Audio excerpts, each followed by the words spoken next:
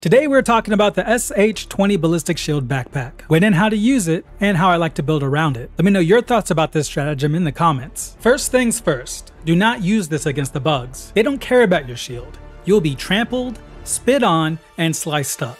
I also wouldn't suggest using this for smaller automaton arena maps like Eradicate or Escort missions, since you will get swarmed from all sides and the shield won't be of much help. I find the Ballistic Shield excels on medium to large automaton maps like Blitz or Sabotage air bases. So now we know when to bring the shield.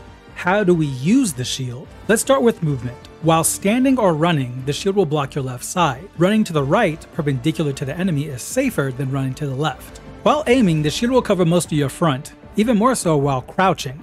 You can place the shield on your back by switching to your support weapon or by emoting. While on your back, it will cover your upper body but leaves your legs exposed. This is still great for when you have to run away from the enemy.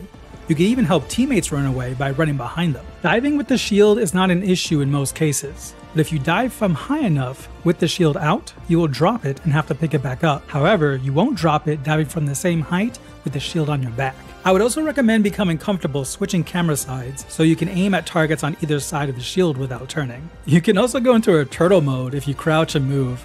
I haven't found a use for this yet. Still experimenting. The ballistic shield can withstand a lot of firepower, fully blocking any gunfire that doesn't have an explosive AoE. It will block a rocket, but you will take a small bit of damage and ragdoll. Same for larger blasts from towers or annihilator tanks, but in addition to reduced damage and ragdolling, your shield will break. The loadout that I like to use when bringing the shield consists of the SMG-37 Defender, the GP-31 grenade pistol, and the G-23 stun grenade.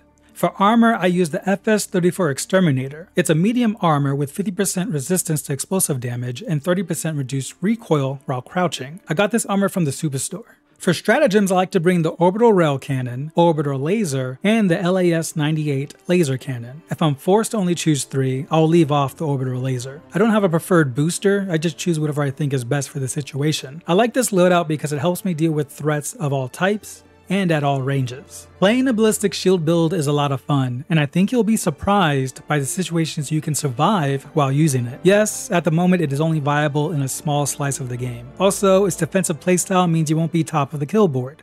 However, you will be able to tank and overpower most automaton enemies and still provide value to the team. I plan to revisit this stratagem once the Illuminate are released and see how it plays against them.